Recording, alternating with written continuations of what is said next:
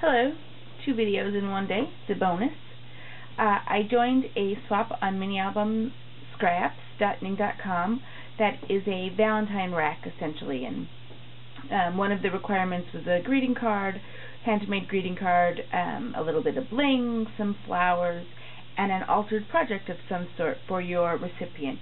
She doesn't know who she is, so I'm going to try to not say her name, but I can go ahead and post this now and not say her name so she won't know that this is hers. But I chose to make an altered picture frame. This comes out so that she can replace it with a photograph or a quote or whatever she wants to put in there will be right for her.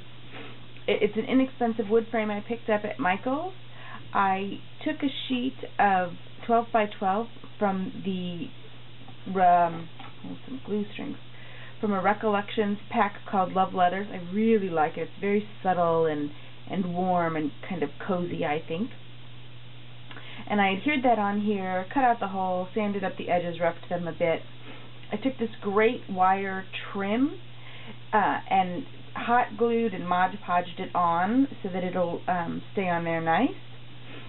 Then I took it in this upper left-hand corner. I stamped my big Stampin' Up! Script with Versamark and put the Perfect Pearls over there so that you can see the script real shiny. I did the same thing with the Eiffel Tower over here. Then I got started on the flowers. I had a lot of fun with my flowers. Some of these came colored. Some of these came in this Mongo pack I picked up at Archivers last weekend.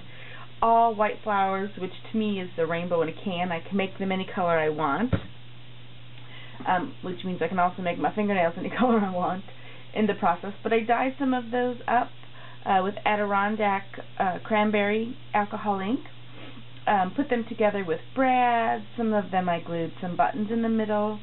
These are some small Prima flowers, inked up a couple of them.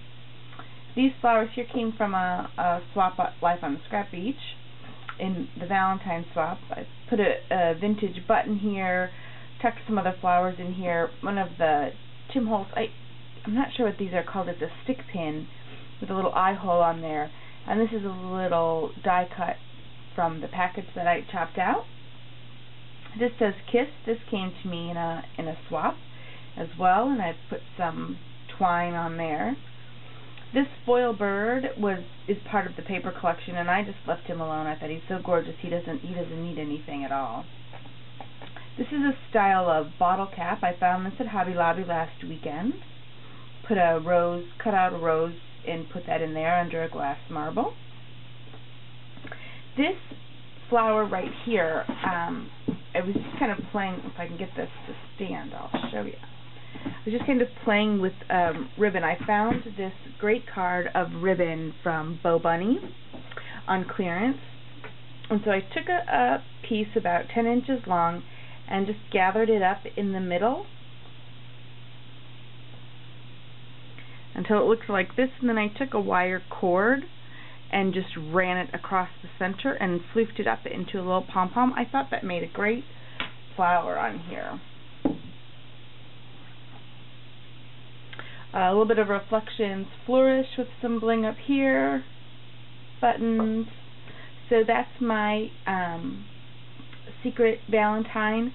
I also made a card, and I'll confess it's not my favorite card I've ever made, but I do like it. I've reused one of the corsets I got from the Sexy Mrs. Santa swap in December. And when I started the swaps, I really didn't think through how I would use the things that I get in the mail. And this is one of those I hadn't really thought about that. So I cut out this lattice in the red with my Cricut, adhered that to a white card base. This particular card base already had this nice scalloped edge on there, so I didn't have to do anything to that. Used my script stamp from Stampin' Up! And with Versamarker and my Perfect Pearls again. Then I just splashed a little bit of a pinkish glimmer mist, a homemade one, over the top. It takes water to set the Perfect Pearls. So I liked how that gave it a little grungier look. I stamped Especially for You and embossed that, and then I used another stamp up here with some Perfect Pearls over it just to give it a little a little different look, a little more dimension.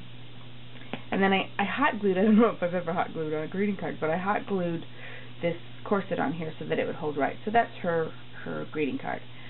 And all of our other goodies will go in an envelope and out in the mail to her, so she has a happy Valentine's. Thank you so much.